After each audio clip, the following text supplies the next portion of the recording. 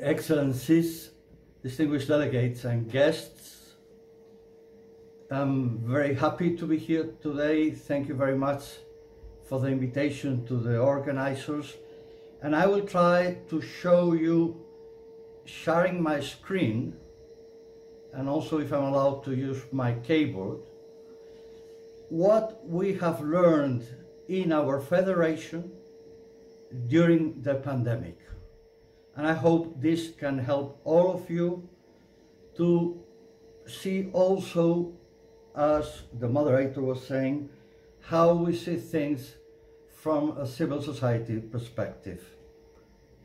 So I'm going to use these words from the Secretary General in a report as far as 2010, because it has been repeated many times, and I think it shows how the role of families has always been very important in society, but is especially important during these unprecedented times of pandemic.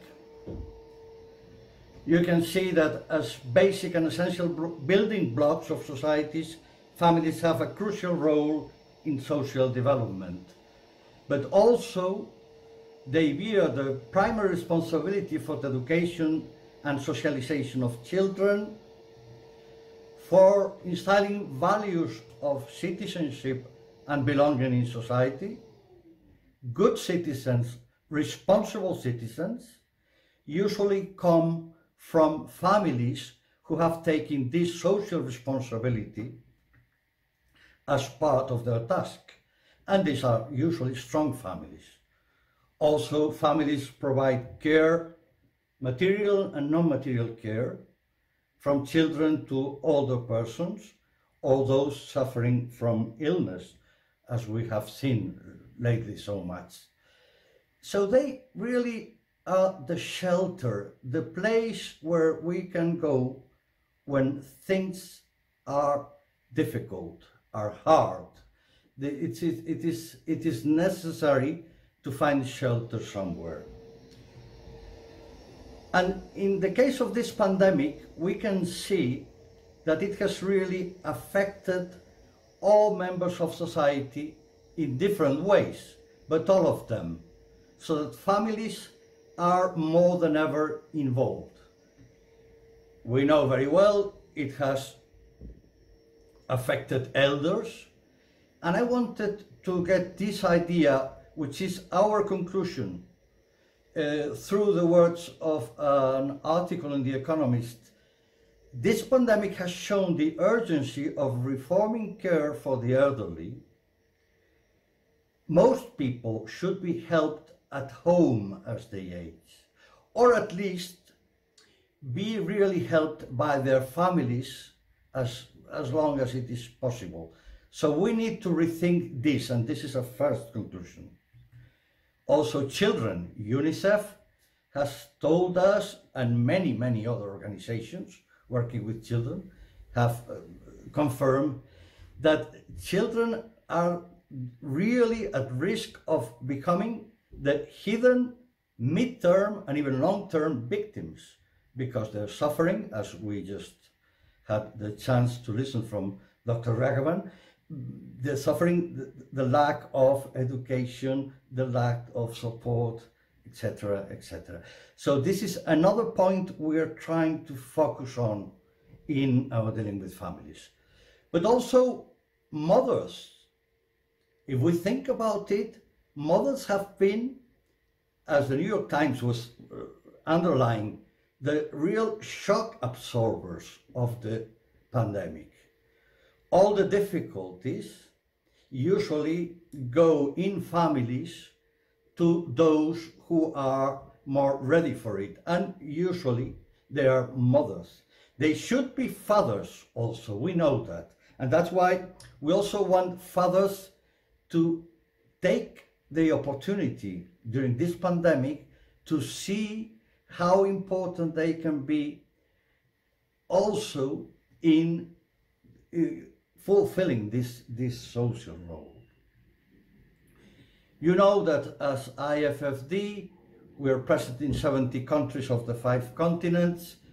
We have more than 250 family centers, and we reach more than 30,000 parents every year, which is also a lot of families and a lot of people. We also produce different research papers, some of them with UNICEF, which I want to thank very much today, now that Dr. Raghavan is here. And also we organize around 12 race awareness events every year. So this is our experience, what I've just exposed very quickly. And it shows that families have had all these inputs during the pandemic.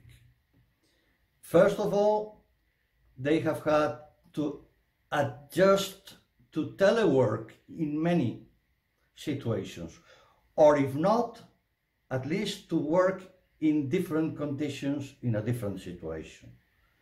Second, they have got a much bigger responsibility on education, the responsibility in many cases of remote learning, which we know how difficult has been, especially in areas where there is no easy access to internet, etc.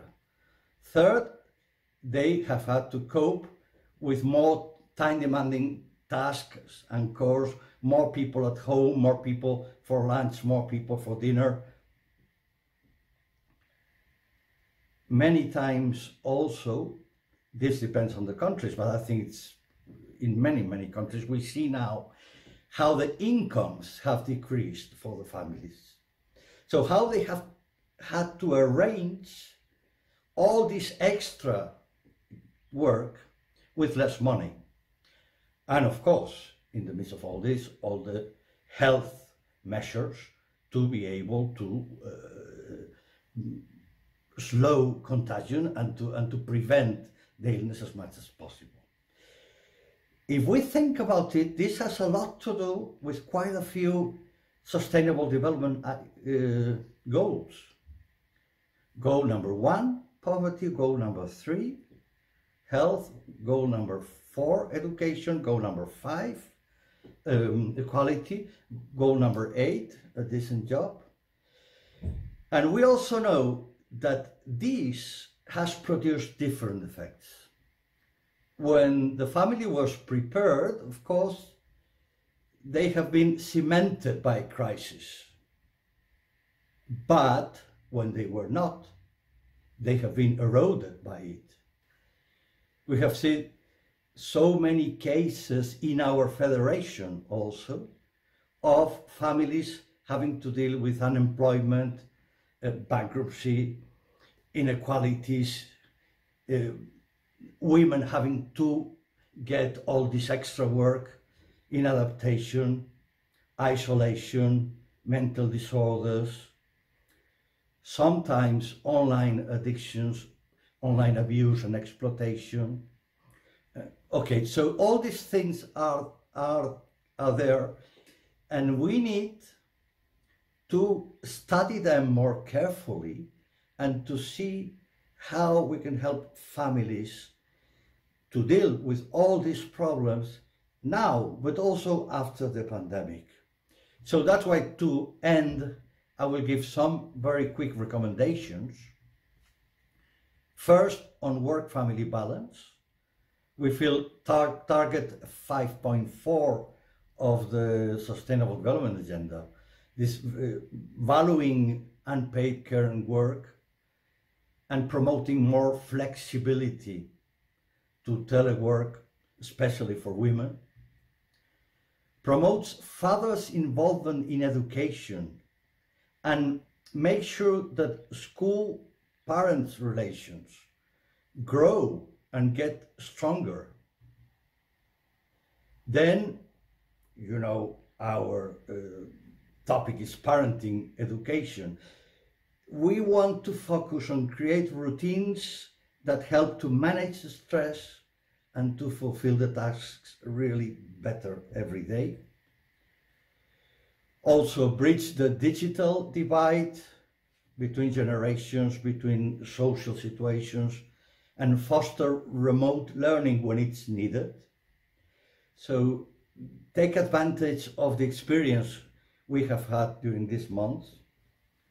And last, prevent violence and conflict, providing the tools to promote stability and reaction to crisis.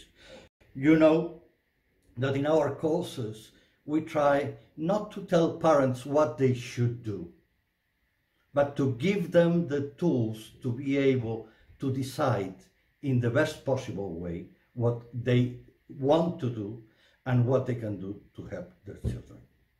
Thank you very much.